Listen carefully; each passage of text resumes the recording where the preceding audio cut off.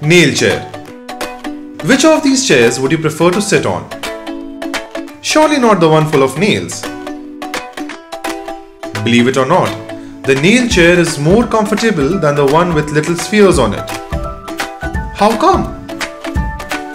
The nail chair offers more area of contact between our body and the chair. Thus, lesser is the weight per unit area. Also, lesser is the reaction force per unit area exerted by the surface on our body. With so many nails, the reaction force per nail is negligible.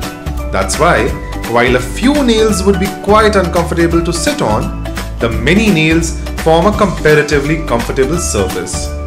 Even better than the seemingly harmless irregular surfaces. And we are able to sit without any inconvenience.